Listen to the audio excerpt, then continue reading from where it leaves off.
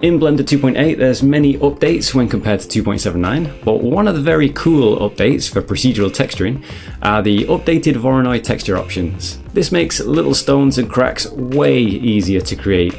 A while back I did a tutorial on the CG Masters channel with an idea I had for procedural cracks in a pre-2.8 version of Blender. Since I wanted to have certain controls over thickness, there was a lot of nodes involved. Now though, we pretty much get most of all these nodes wrapped up into one, and frankly the results with this one node in my view are better and generally more versatile. Some of the very cool stuff this Voronoi texture can do isn't that obvious, so I'd like to get into what we can do and what's going on with these new options.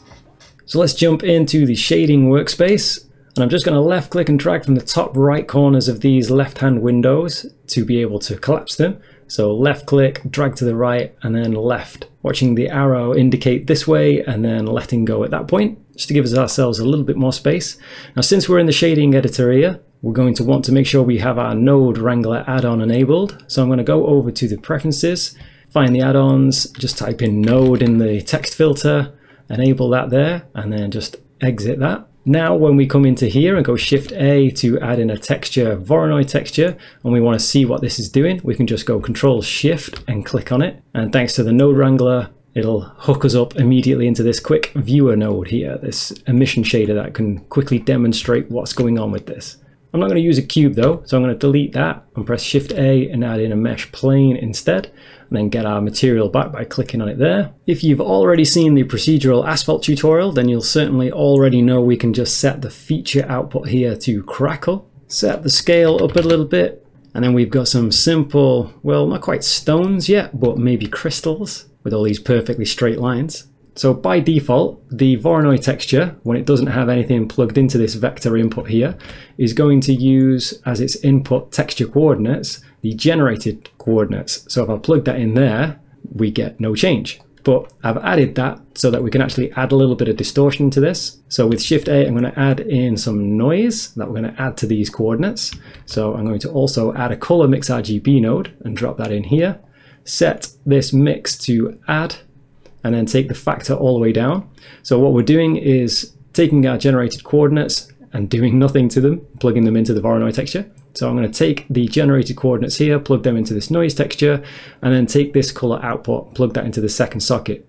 So now if we turn up the scale a little bit, so the type of noise is a little bit more fine detail, when we come to here and hold Shift and left click and start to add in that noise, you can see we get some more natural distortion happening. Everything isn't all connected with mathematically perfect straight lines anymore. And that to me makes a pretty good scattering of tightly packed in stones. And if we want to space out those stones a little bit, what we can do is left click and drag across this. And I'm going to left click and drag that stuff off to the right just to give us a little bit of space, so that we can Shift A and add in a converter color ramp.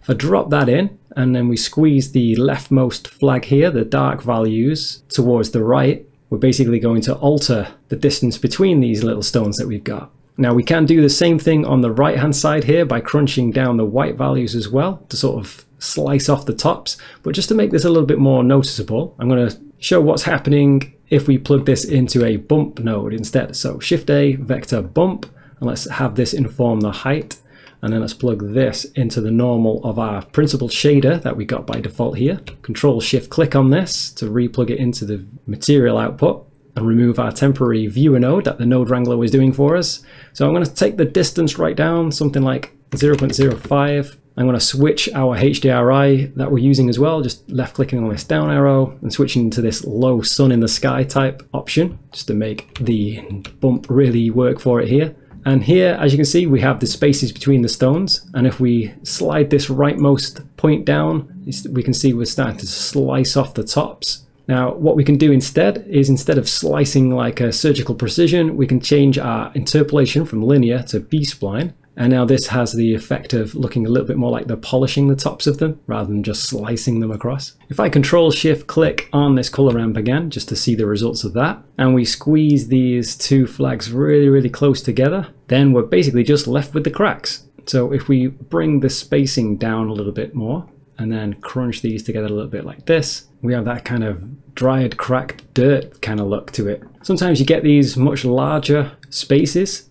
So it's kind of worth just playing with the scale possibly, or the vector coordinates a little bit until you get something which is suitable for whatever effect that it is that you're looking for. Something I think might be useful to know is that we can actually recreate this Voronoi texture crackle by using some of these other feature outputs in the way they interact together. So just to make things simple, I'm going to left click and drag across all of that and delete it with X, and then add in a new Voronoi texture.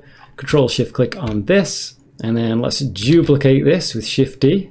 And then what I'll do is add in a converter math node, drop that in, and then I'm going to set this to subtract and plug these both in. Now we're just going to get black for now. Left click and drag across these, press G to move them out of the way, or you can just left click and drag on one of the selected nodes and drag it. But if we change our first Voronoi texture to second closest, then we basically recreate our crackle node. So if I again Shift D to duplicate that Voronoi, set this to crackle, and Control Shift click on this, you can see the difference between this crackle node and these two that we've subtracted is, well, there isn't a difference, it's exactly the same. So you might be thinking, so what? But the thing to bear in mind here is that for the crackle effect, we only have this combination, the closest being subtracted from the second closest.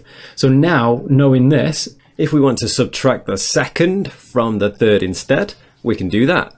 We're going to get a slightly different new crackle style, as we would do if we were going to subtract the third from the fourth. This pattern has a little bit more of a shattered glass kind of feel to me, for example. Let's get back to our regular crackle though, and I'm going to left click and drag across these and press X to delete them. And we know with this crackle node we can make some pretty reasonable stones, but if we can't color them, then they're going to be pretty limited.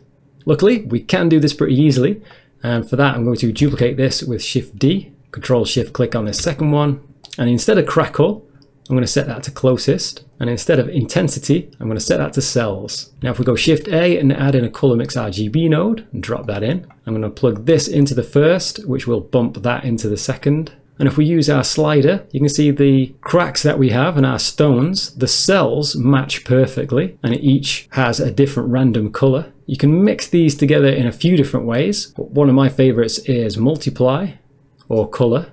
Multiply will vary the brightness as well as the color, which could be handy. And as you can see, this gives us a kind of colorful crystals now, or maybe a stained glass window if, for example, we take a color amp and we take our crackle and we really crunch down just to really try and just show the cracks. Going back to the procedural asphalt, I have this new variation where I added some more nodes to give it a few extra little details. One of the things I tried to do was to colorize the little stones slightly. And I was actually looking for the kind of colors that can be seen in this image. Now to find this on CG Bookcase, I actually just looked from textures.1 and just typed stones in here. Definitely worth checking these websites out. And I just downloaded this 1K base color. Now I'm going to go Control Space. So I'm going to left click and drag from the top right corner of the shader editor there.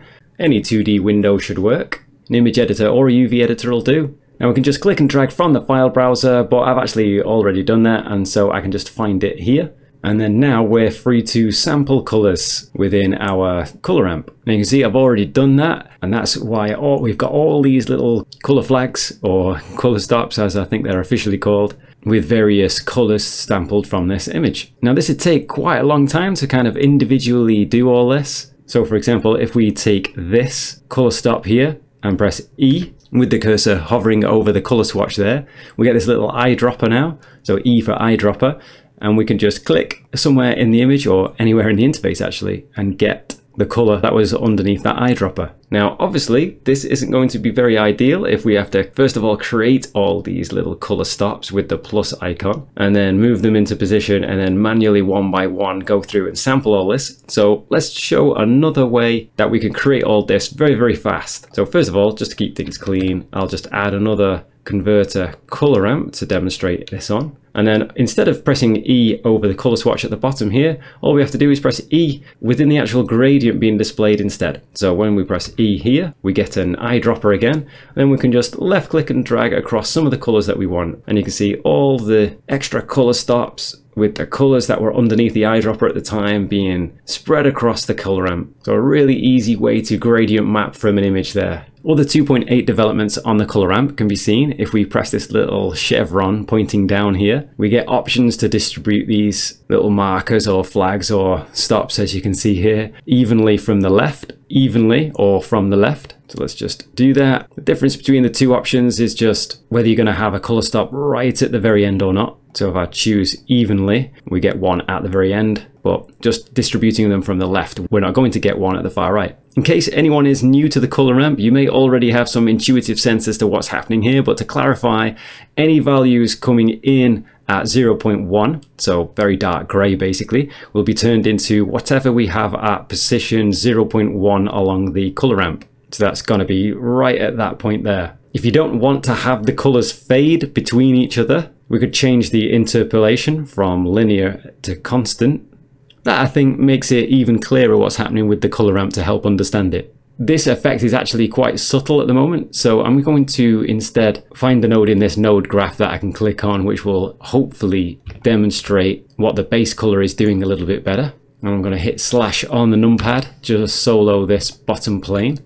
So I may have the tar of this probably a little bit dark for the base color, but it seems to be working pretty well in this circumstance, so I've just kept it as is. And here we can see the way the stones have these slightly different colors a little bit more noticeable. Now I'm going to have this blend file available, so if you want to, you can kind of analyze these changes that I've made in a little bit more detail. And I think you'll probably be able to understand everything that's happening if you've watched the procedural asphalt texturing tutorial. We'll make sure there's a link somewhere around here anyway for good measure. So that's it, just a few tips for procedural texturing in 2.8 that we can do with just a simple combination of the color ramp and the Voronoi texture. And with a bit of luck, there will be many more improvements coming, such as tiling options by Charlie Jolly, as seen here, currently awaiting review I believe. So maybe for 2.81 and beyond.